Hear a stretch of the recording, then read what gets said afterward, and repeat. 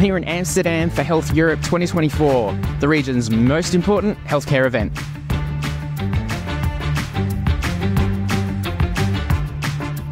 I was lucky enough to not only attend, to be absorbed in the networking and learning, but I was also hosting interviews on Health's podcast called The Beat, right here on the forum stage.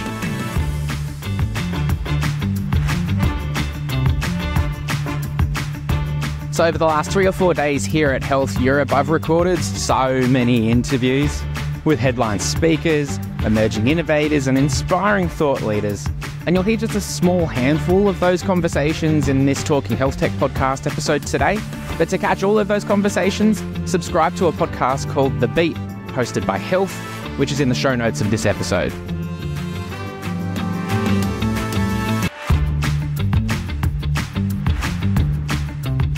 Also, since this is a health event, you know that there's not just good quality conversations, but we're also allowed to have a little bit of fun too. So over on the Talking HealthTech Instagram account, you'll find a good amount of behind the scenes and bonus content, including some interviews recorded on pedal boats, bikes, and who knows what else.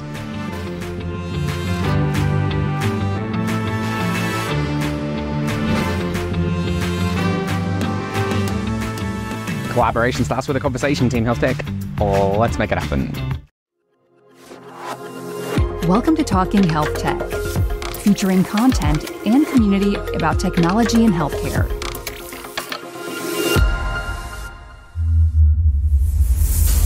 We acknowledge the traditional owners of lands these conversations were recorded and pay respect to elders past and present.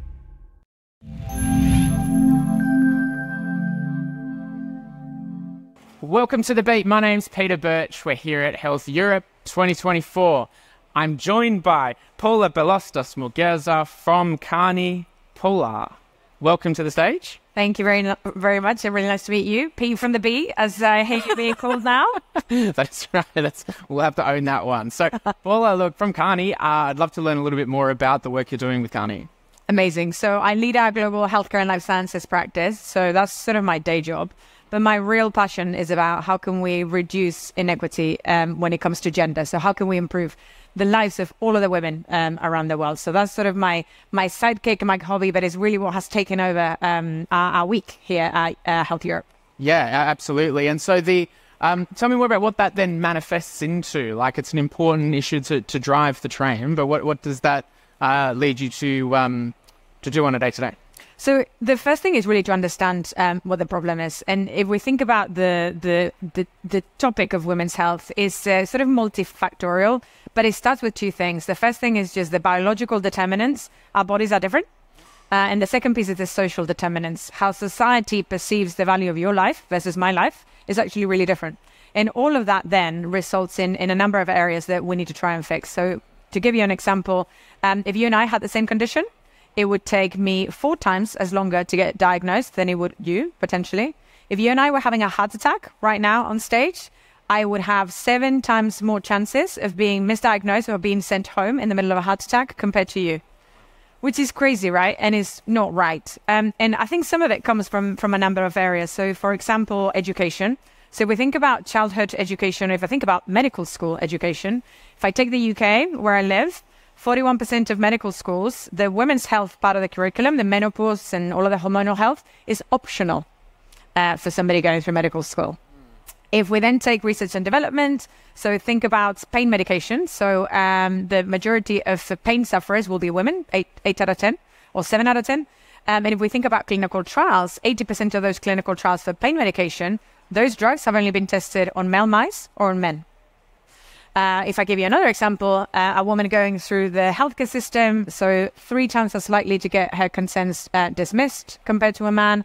And then finally, on investment, if we think about digital health and a lot of the companies that we see on the shop floor at Health Europe, only 3% of all of the funding is going towards femtech, so the kind of technology, digital health that is applied to women's health issues. So lots of different factors at play. And I think the reality is back to where we started, which is we don't understand it. We really just don't understand the biological differences between you and I. A lot of the texts still use reference man, the man that is standing like that in a circle. So that's how we study medicine. The second piece is that we are not investing in it. And then finally, maybe we are just not prioritizing us equally. Yeah. So we got to do something about it. It's not fair. It's not right. And also it can unlock a lot of money in society, because healthy women are at the heart of economic development. And there's a lot of opportunity to just bring more dollars into GDP and also just do the right thing. Yeah, absolutely. Do the right thing. Look, I think about that, and I look around the room, and some of these stats sometimes shock people. Sometimes we'll go, yeah, I know, it's awful, and this is like not the place to be. And we've got the advocates looking to do things, and we've touched on a few things about we might need more investment into women-led, women founders that lead organisations. There may be policy reform, there may be rules that need to be set in place. Where do you see? Sometimes it feels a bit too big, overwhelming. Yeah.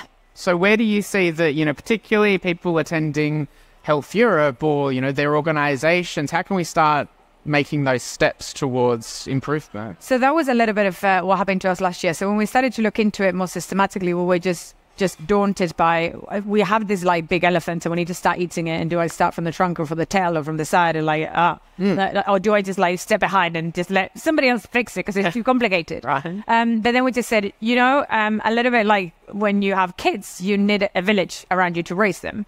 So we thought, what better than start to putting people together and people that can tackle all of those angles. So we need the regulators, we need the policymakers, but then we need the pharma companies, and we need the innovators, and we need academia, and we need you and I to care about it. And that's what we wanted to do. So we started to bring some organizations together. We wrote this open letter. And at the beginning, there wasn't a lot of movement. And then we thought, we're just going to try and explode it and go to and speak to everybody that we know. Your mum, your dad, your aunts, your colleagues, your neighbors, somebody that you bump into the street. Let's just talk to them about it. Yeah. And we started to get all of these organizations signed up onto this letter. And then we kind of presented it at the World Economic Forum in Davos. And then all of a sudden, the big people were listening. And two things happen when the big people listen. Then everybody else starts to listen. But then also it can become very cumbersome and very slow to move. So then we thought, okay, we need to find an antidote to that. So let's make it grassroots and let's create a community and bring everybody together. And now we're sitting at around 140, 150 organizations, and with a lot of like very motivated, very committed individuals behind that just want to work on some areas where we think we can make the biggest change. We might not be able to solve everything immediately, but we've got 5 areas that we want to focus on around reproductive health, brain health, heart health, autoimmune disease, and cancer. And even if we make a little dent in those 5, we'll already be making a massive difference. Yeah, amazing. That sounds great, to bring those different stakeholders together. I love that you've taken that approach. These organizations, the 150 organizations, I'm going to guess that some are probably a little bit competing, some are complementary, but they're for a common cause? Completely. And it has been like one of the most joyful things of this week that we have an advisory board and we have competitors sitting in the same advisory board, and just seeing them grabbing a glass of wine, just leaving their logos and leaving their colors behind, and just really thinking about what is the mission and how can I, when I'm side by side competing for, say, the same drug for cervical cancer, but I know that if we join arms and we join forces on this, we probably are going to get closer to being able to eradicate this disease. And just that at the end of the day, it's coming down to human connection, and that's really what we want to create. Just humans that have got this cause that they want to work on, and that they're leaving just the corporate stuff behind and trying to do something good. So is this community rallying around that important topic of women's health, particularly represented on the company side? Whereabouts is it based? Is it a global thing? It's a global thing. One of the things that we are kind of working on, it is very global north based. So it's very much kind of centered around the very developed economies. So the US, Europe, and the developed economies in Asia Pac. But the reality is, if you think cervical cancer that we were talking about a minute ago, the majority of the mortality is actually sitting in the lower middle income countries. So what we are doing there is working with some of the multilateral organizations, so like the Global Alliance for Vaccination, we have got the World Health Organization Foundation, and some others that can tap into the problem that we've got in the lower middle income countries, and are going to be able to be much more effective than a collection of corporates trying to go into there. Yeah. And what do these organizations that are part of the cause do? Like you mentioned the connections, but yeah, take me through that. So 3 things that we want to do together with them. So the first thing that we are trying to do is how themselves and as an organization can look at their own operations and see, where am I failing women? So we're creating an index, one per sector, to see, okay, if I'm a pharma company, to give you an example, how am I making portfolio investment decisions? How am I developing and designing my clinical trials? How am I educating my clinicians? How am I designing my products, like the pill size, the tightness of the bottle, everything? So how am I serving women in that way so that they understand where they are and they can make the individual decisions of how to improve their own company? So that's on a company by company basis. And we're doing the same for medtech, for private equity, for healthcare providers, the lot. Then you go into the second piece, which is just these human connections that I talked about. Magic is happening just because we're putting people that wouldn't know each other together in the same room. And just a lot of kind of conversations are starting to spark on that. Yeah. And then the final piece is just actually putting their brains together for them to kind of come up with some solutions in these 5 areas that I talked about. And we ran an incredible ideation session 2 days ago. We had 120 people that didn't know each other at all from all of these various companies, some in the community, some that were just like walking past. And they came into the ideation session and we presented the concepts earlier today on how to improve menstrual health, how to eliminate cervical cancer, how to measure if a woman is going towards neurodegeneration with Alzheimer's disease, how to improve the experience and the diagnostic rate of autoimmune disease, and then how do we drive the capital into women's health. So we developed 5 concepts. Then now that group of people can take into actual development and execution. Yeah, amazing. Hey, look, we could keep talking, but we're going to hit time. But it looks like we've captured a lot of attention from those that are attending live at Health Europe. And there'll be those that will be listening to the podcast as well that will want to contribute or learn more. How can they do that?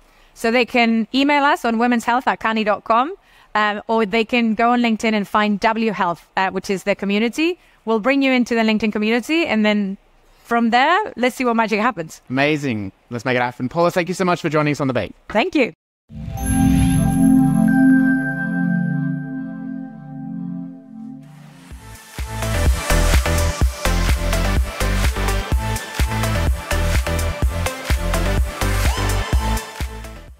Welcome to The Beat. My name's Peter Birch. We're here at Health Europe 2024. I'm joined by Rowland Illing from AWS. Rowland, thanks so much for joining us on the stage. How are you? Very well. Thank you very much for the invitation. Yes, it's great I'm keen to dive into so much more. I'm not sure where to start because AWS are very active within the healthcare space and here at Health Europe 2024. Firstly, for those that don't know, can you introduce yourself and a bit more about AWS and healthcare specifically? Sure. My name is Dr. Rowland Illing. I'm the Director and Chief Medical Officer for Global Healthcare and Non-Profits at Amazon Web Services. I'm actually an academic interventional radiologist by background and still a faculty member at University College London. But spent 5 years in Europe as Chief Medical Officer of a big imaging intervention group, and that really led me into cloud technology and the role I'm in today. Yeah, amazing. And so cloud technology, super important for a lot of the startups that are around the patients, pervasive across healthcare. But so AWS's priorities in healthcare, talk to me a little bit more about how you approach the healthcare market. Sure. I think the first thing is to differentiate AWS from Amazon.com health services. So Amazon Web Services is the technology arm of Amazon, and we provide cloud infrastructure to all kinds of healthcare providers, payers, and health technology companies to really democratize access to global computing power, storage, and solutions. That differs from Amazon.com, which is much more in the direct delivery of care, such as One Medical, Amazon Pharmacy. You may have heard those. Yeah. They are our customers in the same way the likes of Philips or GE are also customers. So we're very proud to support global healthcare organizations around the world, including national governments. So I spend a lot of my time speaking to governments and health systems about how they can really improve their data strategy and their overall digitization by using cloud technology. Yeah, got you. I always think about, with cloud technology, someone from the outside might think, well, it's just somewhere to put the information. So why would Amazon Web Services need such a strong focus on healthcare? Because if it's healthcare, if it's any industry, it could live on the cloud. What's so different about healthcare? I think that's a great question. Again, a lot of people consider cloud as just kind of backup. Like you have your you have your photos on the camera and just back them up somewhere. Yeah. I think a lot of people don't realize is that a lot of cloud is also the compute aspect.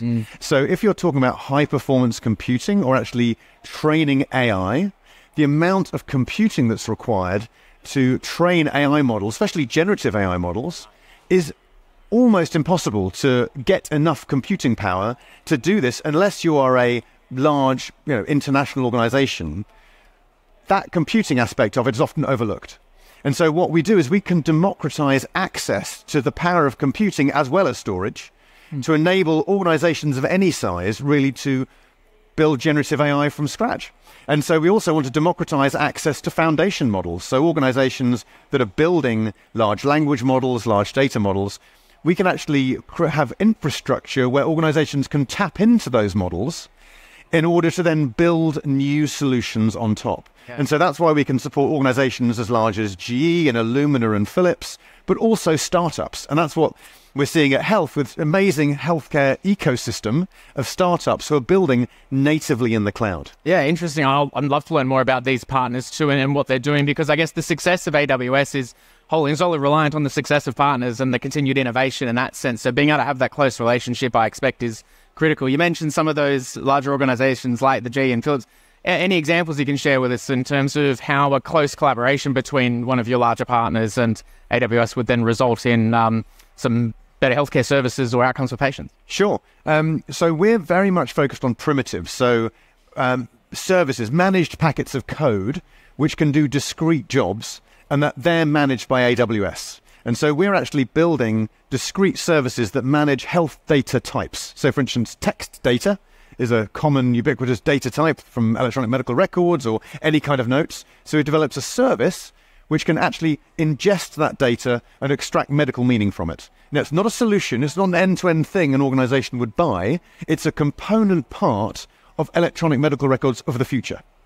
Likewise, we're building a primitive around imaging. So most medical imaging, be it radiology or pathology or even visible light imaging, actually is the data type is DICOM data. That's the kind of data packet. Yeah. And so we've built a service called AWS Health Imaging, which actually can ingest DICOM data, intelligently tier it to be the most cost-efficient way of storing that, and then a streaming engine built into endpoints. And so we believe that this microservice, this primitive, will be the engine which will drive PACS systems in the future. So picture archiving and communication systems, which are ubiquitous in healthcare and are being built by Philips, GE, and Telerad, Agfa, all of these different systems. We want AWS Health Imaging to be the kind of foundation of these systems of the future. We do not want to build end-to-end solutions, like with a front, like end-to-end, but to be the most ubiquitous platform, again, to democratize access to this technology, because some of this technology is just bread and butter. Every organization that wants to get into the imaging space or the diagnostic space has to do the same thing. So if we can do that bit of heavy lifting on behalf of the organizations, that will allow the organizations to really think ahead about the value-added services that they can build to differentiate them in the market. I was going to say, I guess if everyone was using the same thing, there'd be no competition. But if there's a point in which there's no need for larger, even particularly for a startup, which we'll come to in a second, to invest in services that are already there, but then it's on top, they can build the extra bits. So here's an analogy. So Amazon Prime Video is hosted on AWS because AWS has a great video streaming service. AWS also hosts Disney Plus. Yeah, right. And Hulu and Netflix because all of those video streaming services that have content want to use the best and most robust video streaming platform to get their content to end users. Yeah. And so that in that way, exactly the same for healthcare. Organizations are choosing AWS because they want the most robust and resilient and secure platform to host their data. And so that's what we see is our mission is to enable access and delivery of person-centered care to improve outcomes at a lower cost by accelerating the digitization and utilization of healthcare data. And the key is to enable. We don't want to handle the data ourselves. We don't want to access the data or use it. We want to be able to host it and make it available and democratize access to it, as I've said, to the largest number of end users via our partners. Got it. Hey, look, just behind us here on the startup stage, there's a lot of great new innovations, emerging technologies that likely will need cloud services. And AWS, I know startups are a critical partner and a big part of what you do. For those emerging startups that might be thinking about building solutions and how, what they might need from cloud, where do you find the biggest priorities or perhaps, stumbling blocks or things that slow those startups down that they can get on top of early to get their solution out to market? Well, I think startups are leveraging AWS, first of all, because it's a really good environment to build in. So 80% of startups that build in the cloud build on AWS. And the reason is they've just got more tools. There's a deeper tool set to build, and it's a very good development environment. So that's what we're seeing startups come to AWS to do. Having these microservices allows them to build faster. So instead of having to code natively from scratch, you can build solutions with these services, and actually the time to build new solutions decreases by around 40% when you use this deep and broad set of services. The other thing is startups don't need to invest in hardware, because if you want to build a new application, you need to invest in computers and IT equipment to do it. This is available over the internet. And so you can literally get two people together, have a good idea, and you can start building immediately using the tools that are available. Yeah. And then when you've built it, you can then scale it out, because you want whatever the solution is in the hands of the broadest number of people. And AWS has 3 times more data centers globally than the next largest cloud. And when it comes to healthcare in particular, we want to have the most robust cloud. So as a radiologist, so my background is as a clinical radiologist, I just want to make sure that my system comes on when I use it. Otherwise you have the spinning wheel of doom. Yeah, we don't need that. Where they're like, oh, where are my images? They need to load. And so again, we have less than half the outages of the next most available cloud and less than a third of the downtime. So it's very important to understand that not all clouds are built equally. Yeah. And so the resilience and the robustness of the infrastructure is really important. And that's, I think, driving the choice of startups. That's critical, yeah.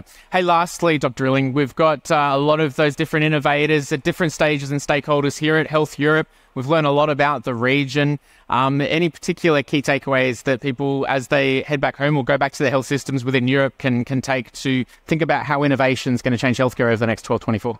Yeah, I guess that I'd have 2 things as takeaways. The first is that there is a dramatic shift to cloud taking place in production. So again, back to your earlier point, where organizations think, well, you can just back up stuff, but we'll keep it on premises. With all of the security challenges at the moment that are going on globally and ransomware attacks, people are realizing now that actually running stuff in production in the cloud is actually a much more secure environment from the get-go. So we're seeing a dramatic shift to running in production environments in the cloud rather than just running up as backup. Yep. So I think that's the first takeaway. And the second one is that just the landscape is really changing in terms of technology, especially with the advent of generative AI. So in the same way that we want to democratize access to computing power and storage and solutions, we also want to democratize access to generative AI and foundation models. So one of these building blocks, one of these services that we've launched, is actually a service called Bedrock. And Bedrock allows users to access different foundation models through APIs. And so if you build Bedrock into your solution, it will actually allow the broadest choice of different foundation models for your use case, because we fundamentally believe that one foundation model will not rule them all. There will be hundreds, if not thousands, of different foundation models available for different use cases. And they'll also be broader in terms of data. It won't just be large language models. There'll be large imaging models and large pathology models based upon clinical need. And so I think this is really interesting in terms of the diversity of the ecosystem. And again, what we would like to do is power this and scale it up and make it more broadly available globally. Yeah, Dr. Rowland, that makes a lot of sense. Compelling vision. That's all the time we've got on the beat right now. Thank you so much for joining me. Thank you for the opportunity.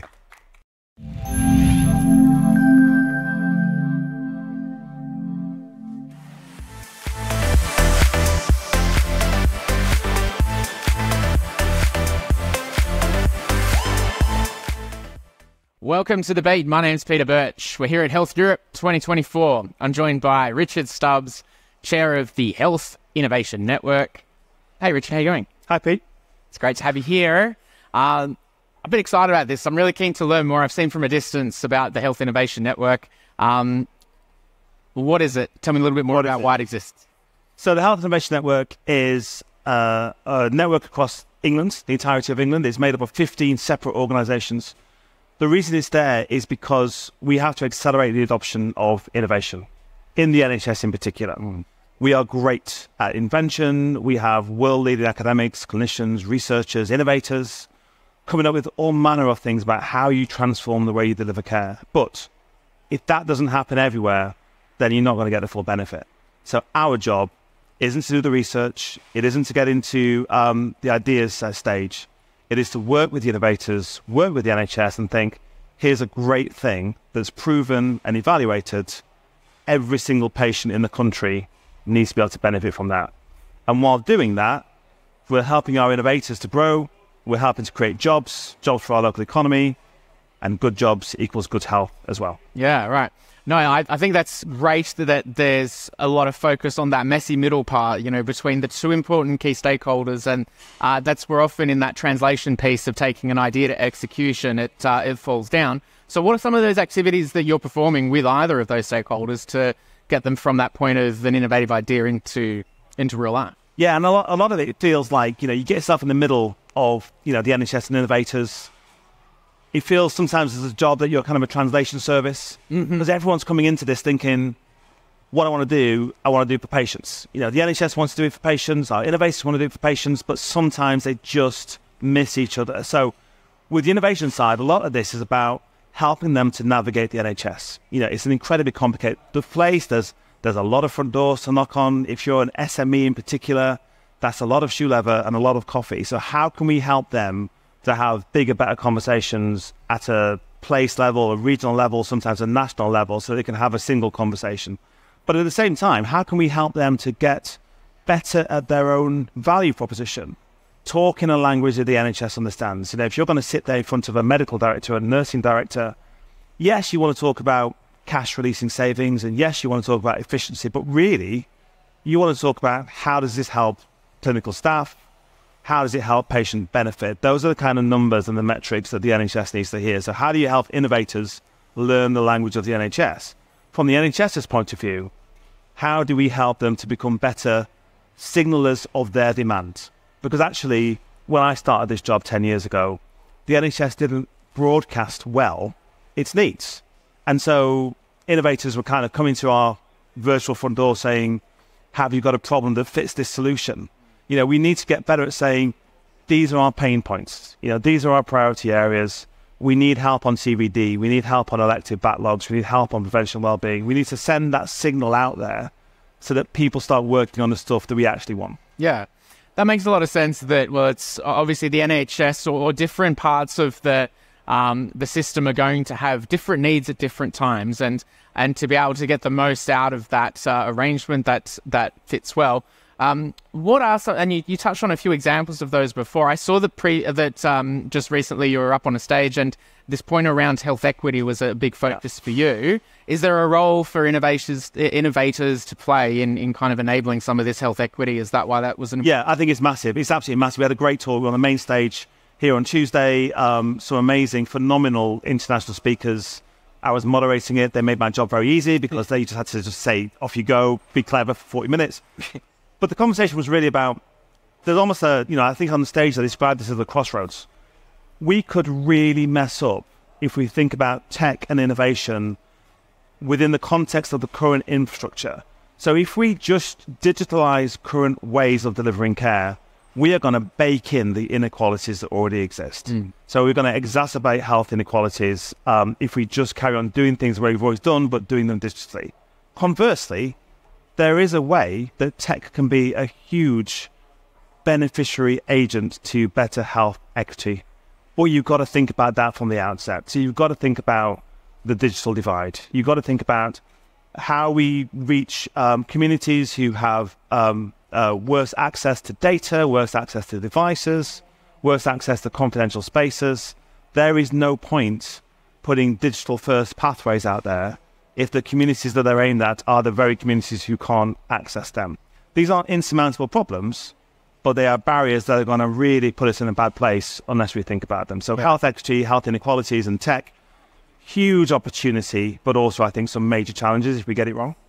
Yeah, and to be fair, it can be difficult to build solutions that kind of fit for everybody. And sometimes it's like, well, let's build that to suit the majority so that then, we can work on the rest. But sometimes in healthcare, those that need the most amount of care are in that kind of the bottom end. So in terms of how you might suggest to innovators or anyone within the health ecosystem to really kind of address the needs of health equity, particularly to those that might be of, as you mentioned before, in those communities of need, or perhaps even the diverse communities that would require particular attention.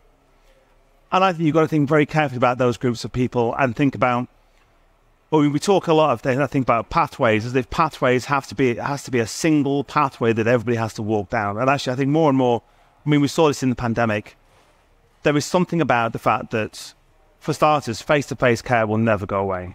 Yeah. But actually, how does digital, therefore, become a way that we can take away a huge proportion of the population who are comfortable with digital pathways? And therefore, we're freeing up resources. We're freeing up face-to-face resources at a healthcare provider level for those people who need that face-to-face support. So there's definitely something about, it's not, everybody doesn't have to fit in the same box. I think when you are thinking about tech and innovation that is aimed at reducing health equity, you've got to think about the research. You've got to think about how we've got this wrong in the past. I mean, we did so much work on pulse oximetry in the pandemic, and it turns out that pulse oximetry is pretty useless when it comes to people with black skin. I mean, how did a product like that get so far down the pipeline from a research point of view without recognizing that it was unfit for a huge amount of our population? So innovators have got to look to examples like that. They've got to think about what are their population cohorts that they're using to test and research on. These days, nearly everything has an AI component. How do you make sure that AI isn't being built with inherent biases? We've seen things like the use of medical textbooks and things like that, which, over the decades have had inherent bias in. That's only just really being realized. How do we make sure AI doesn't go down that same path? Yeah. But ultimately, to be honest, it's the same message that you'd give them and would have given them over the last few years. It's you've got to put the patient in the center. You've got to think about all patients. And you can't just build something for only one fraction of society. Yeah, that constant remains for sure. Hey, here at Health Europe, there'd be innovators from all over the world and within Europe that would be interested in providing their services into the UK. Is the common pathway to go through the Health Innovation Network? Yeah, it is. I mean, we have so many single front doors in the NHS. We could have an entire street of single front doors. But it's not the only route in, but it's definitely a good route in. I mean, there are so many fantastic organisations as well as the Health Innovation Network in the UK. So we've got a really well-resourced National Institute for Health Research. So it depends on what stage innovators are at. But certainly if they're at the point where they are in the market, in their home countries, they have a product or a pathway change that's being used, it's being evaluated, it's got real-world data, then the Health Innovation Network is absolutely the place to come and talk to us. And if we're not the right conversation, we'll get you to the right conversation, because we're all about trying to reduce your friction when it comes to how you do business with the NHS. And then the next question is obviously, well, which Health Innovation Network? There's 15 across the country. To be honest, it doesn't really matter. They're all amazing. They do some great stuff. We work as a single national organisation together. So the 15 of us meet, talk, have a governance that covers all of us. If you touch upon the wrong one, if you knock on the wrong door, we'll get you to the right door. But ultimately, check out the website, Health Innovation Network. Find your local Health Innovation Network and start there. Yeah, amazing. Hey, as we're wrapping up Health Europe 2024, lots of key takeaways and insights and new names and faces and connecting with some old ones too. Any kind of key things you're taking away back to the UK to share with others? Yeah, I mean, apart from an amazing unicorn walking around with a sparkly jacket, which that's Petunia. That is my key takeaway. I think innovation is a team sport, and you can see that on the floor here. You can see that in all the conversation that happens. Innovation isn't led by one part of the healthcare system. It needs the innovators, it needs business, it needs life sciences, it needs our healthcare providers and our leaders and our clinicians and our academics. You've got all those people here at Health, so the conversation is really rich.